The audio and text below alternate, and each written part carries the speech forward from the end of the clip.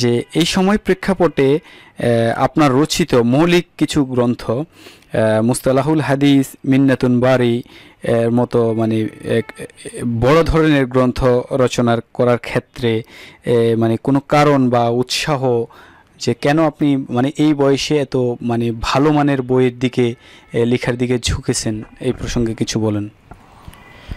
এটার আলহামদুলিল্লাহ প্রথমে আমি আল্লাহর শুকরিয়া আদায় করি যে আল্লাহ সুবহানাহু ওয়া তাআলা আমাকে কিছু জানা এবং সেটাকে পৌঁছানোর তৌফিক দিয়েছেন, আলহামদুলিল্লাহ। তো এখানে আমরা লিখিত যে বইগুলো, সে বইগুলোর মধ্যে প্রথম যে বইটা আমি লিখি সেটার নাম হচ্ছে মুহাম্মদ সাল্লাল্লাহু আলাইহি ওয়াসাল্লামই সর্বশ্রেষ্ঠ রাসূল। এটার পিছনে লেখার কারণ ছিল যে আমাকে একদিন একজন ভাই মেসেজ দিয়ে বলল যে কিছু ভাই যারা বলতেছে কোরআনের একটি আয়াত দিয়ে যে সব রাসূলই সমান মর্যাদাগতভাবে, আমাদের রাসূল সাল্লাল্লাহু আলাইহি ওয়াসাল্লাম, নূহ আলাইহিস সালাতু ওয়াস সালাম, ইব্রাহিম আলাইহিস সালাতু ওয়াস সালাম, কারো মধ্যে মর্যাদাগত কোনো ডিফার নাই, কোনো পার্থক্য নেই, সবাই মর্যাদাগত সমান। তো এই বিষয়ে একজন একটা লেখক একটা বইও লিখেছিল এবং সে সেটাকে আমাকে সেন্ড করে পিডিএফ এবং বলে যে তার বন্ধুরা বিভ্রান্ত হয়ে যাচ্ছে, এই বিষয়ে যেন আমি কিছু করি। তো একজন বড় মাপের ভাই ছিলেন, তার রিকোয়েস্টের কারণে আমি এই বিষয়ে লেখা শুরু করি এবং এটা ধারাবাহিকভাবে একটি পত্রিকাতেও প্রকাশ হয়, পরবর্তীতে এটা বই আকারে প্রকাশিত হয়। তো এইটা ছিল এই বই লেখার পিছনে কারণ। মুহাম্মদ সাল্লাল্লাহু আলাইহি ওয়াসাল্লাম সর্বশ্রেষ্ঠ রাসূল এবং কোরআন এবং হাদিসের দলিল দিয়ে এবং তাদের দলিলগুলোকে খণ্ডন করে প্রমাণ করা আছে যে রাসূলদের মধ্যে পার্থক্য আছে মর্যাদাগত, এক রাসূল আর এক রাসূলের চাইতে শ্রেষ্ঠ, কিন্তু কেউই কাউকে আমরা অসম্মানিত করে নয়, অপমানিত করে নয়, সকলকে নিজ নিজ জায়গায় তাদের শ্রেষ্ঠত্ব বজায় রেখেই আল্লাহ সুবহানাহু তাআলা একজনকে আরেকজনের চাইতে শ্রেষ্ঠ করেছেন।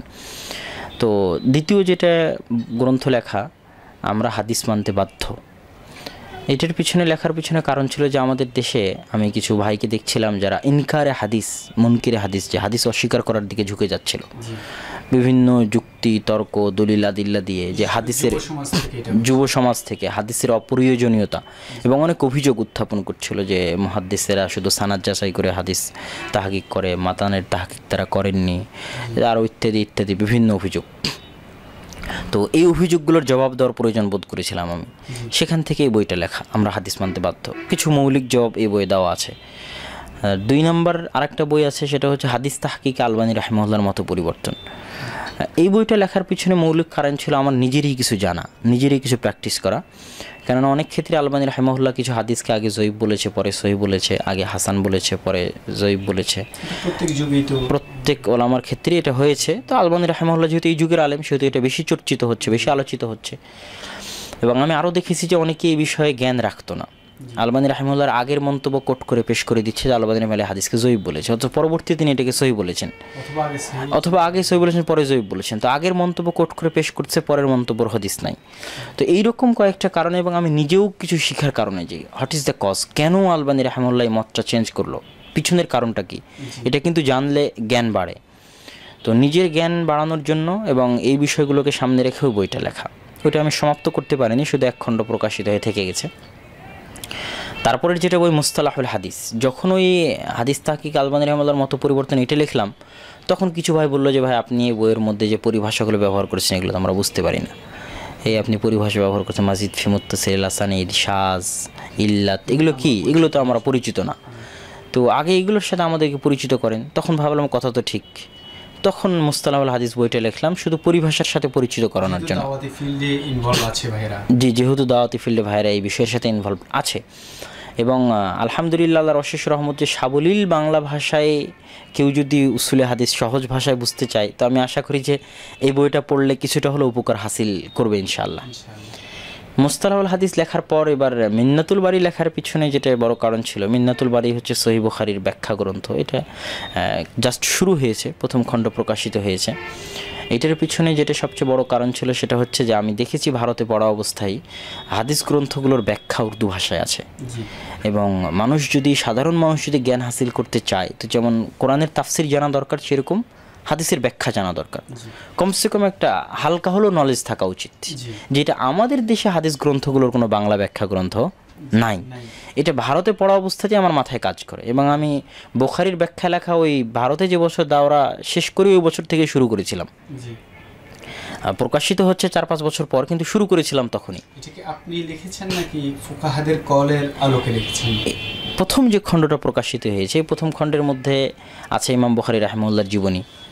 তো ইমাম বুখারী রাহিমাহুল্লাহর জীবনীর মধ্যে যেটা বিশেষ বৈশিষ্ট্য মিন্নাতুল বারীর, সেটা হচ্ছে যে ইমাম বুখারীর জীবনীর প্রত্যেকটা ঘটনার তাহকিক পেশ করা আছে, যে ঘটনাটা সত্য না মিথ্যা, সানাদ কোথায়। এটা একটা বিশেষ বৈশিষ্ট্য যেটা অতীতের গ্রন্থগুলোতে ছিল না। এটা মিন্নাতুল বারীর সাথে খাস, একদমই খাস মিন্নাতুল বারীর সাথে। 2 নম্বর মিন্নাতুল বারীতে যে বিষয় আলোচিত হয়েছে সেটা হচ্ছে যে সহিহ বুখারীর পরিচয়। এই গ্রন্থটা ইমাম বুখারী কীভাবে সাজিয়েছেন, গ্রন্থ প্রণয়নের পদ্ধতি, সহিহ বুখারীর ব্যাখ্যা গ্রন্থ কী কী আছে, বা সহিহ বুখারীর উপর আরও যে গ্রন্থগুলো লেখা হয়েছে, ইস্তেখরাজ করে লেখা হয়েছে, ব্যাখ্যা করে লেখা হয়েছে, সংক্ষিপ্ত করে লেখা হয়েছে, কবিতা ইত্যাদি, যে সহিহ বুখারীর উপর যত কাজ হয়েছে, এটা আমি অতীত মুহাদ্দিসদের নিকট থেকে নিয়েছি। ফাথুল বারী বা আরও যে ব্যাখ্যা গ্রন্থ সেগুলো থেকে নিয়েছি, এবং আরও যারা গবেষণা করেছে এই জায়গাটা তাদের নিকট থেকে নিয়েছি। তারপরের পয়েন্টটা হচ্ছে যে সহিহ বুখারীর কিছু হাদিসকে আলবানী রাহিমাহুল্লাহ যঈফ বলেছিলেন। এটা আমার নিজস্ব গবেষণা, আমি অধম এবং যতটুকু জানি চেষ্টা করেছি। এইটার পিছনে আমি অজুহাত পেশ করব যে আমাদের মদিনা বিশ্ববিদ্যালয়ে শেখানো হয়েছে যে বুখারী মুসলিমকে ডিফেন্ড করো, এটা একটা দায়িত্ব। আমার যেমন শেখ ডক্টর আওয়াদ আর ওয়াইসি নিয়ে এটা বারবার বলতেন যে যখনই যেখানে যাবা বুখারী মুসলিম ইত্তেফাকাল উম্মাহ আলা সিহহাতিহিমা, এই 2 বইয়ের সহিহ হওয়ার উপর উম্মতের ইজমা, একমত আছে। তো কেউ যদি কোথাও 2 বইয়ের উপর কোনো প্রশ্ন উত্থাপন করে তো তোমাদের কাজ হচ্ছে এটাকে ডিফেন্ড করা। তো আমি যেহেতু ডিফেন্ড করতেছি সেহেতু আমি, আমার সাথে ইমাম বুখারী আছে, তো অল্প জ্ঞান হলেও সাহস আছে। কথা বুঝিনি? যদি আমি ইমাম বুখারীর উপর নাকদ করতে যাইতাম, যে তার ভুল ধরতে যাইতাম, তাহলে এটা অনেক বড় অন্যায় হতো। তো যেহেতু আমি সহিহ বুখারীকে ডিফেন্ড করছি, সাপোর্ট করতেছি, সেহেতু এটাকে আমি অতটা বড় মনে করিনি। আমার সাধ্য অনুযায়ী, আমার গবেষণা অনুযায়ী আমি চেষ্টা করেছি এবং ফুটিয়ে তোলার, এবং আলহামদুলিল্লাহ কেউ পড়লে বুঝতে পারবে যে ইমাম বুখারী রাহিমাহুল্লাহর সিদ্ধান্তই সঠিক। এবং আমারও মনে হয়েছে, আমার নিজের মনের ভিতর সন্দেহ কাজ করতে, যে কী কাহিনী, কী সমস্যা, কিন্তু গবেষণা করতে গিয়ে দেখা গেছে যে স্পষ্ট হয়ে গেছে। এবং আমি বিশ্বাস করি ভবিষ্যতে আরও যারা আসবে তারা যদি আরও গবেষণা করে তাদের নিকটে আরও স্পষ্ট হবে, এবং এটা একটা বিরাট অংশ আছে। তারপরের যে অংশটা আছে মিন্নাতুল বারীতে, সেটা হচ্ছে যে হাদিস শাস্ত্রের কিছু ইতিহাস সংক্ষিপ্ত, বিশেষ করে ভারত উপমহাদেশে। এটা আমি বিভিন্ন ইতিহাস গ্রন্থ থেকে নিয়েছি।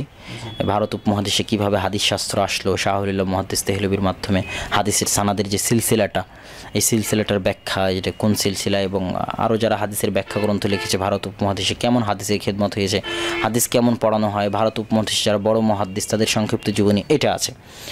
তারপরে যেটা পয়েন্ট আছে সেটা হচ্ছে যে উসুলে হাদিস এবং জারাহ ও তা'দীলের কিছু গুরুত্বপূর্ণ নিয়মকানুন, যারা দাওরায়ে হাদিসের ছাত্র, যারা বইটা পড়বে তাদের জন্য, বা আরও অন্য কাজেও তাদের লাগতে পারে, এইভাবে ভূমিকাটা সাজানো আছে প্রথম খণ্ডটা।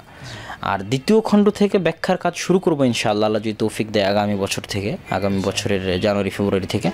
এবং ব্যাখ্যার কাজের ক্ষেত্রে আমার পরিকল্পনা যেটা আছে সেটা হচ্ছে যে, যেটা আপনি বললেন, নিজস্ব ব্যাখ্যা পেশ করা নয়, বরং ফুকাহা এবং ওলামাদের মন্তব্যটা জনগণের নিকটে সহজবদ্ধভাবে পেশ করা।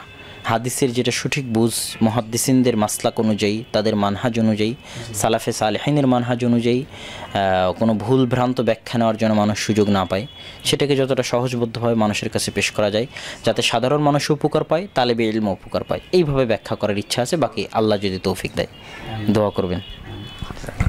মাশাআল্লাহ, প্রত্যেকটা গ্রন্থই খুবই গুরুত্বপূর্ণ। সেই সাথে তো আমাদের দায়ীদের জন্য মানে মোটামুটি এই গ্রন্থগুলো অনস্বীকার্য পড়া, যেহেতু এই সমস্ত বিষয়গুলোতেই আসলে আমরা খুব একটা ক্ষতিগ্রস্ত হচ্ছি। আশা করি আপনার কিতাবগুলো পড়ে, বইগুলো পড়ে আমরা আমাদের তরুণ উদীয়মান যারা দায়ী আছেন তারা উপকৃত হবেন ইনশাআল্লাহুল আজিজ।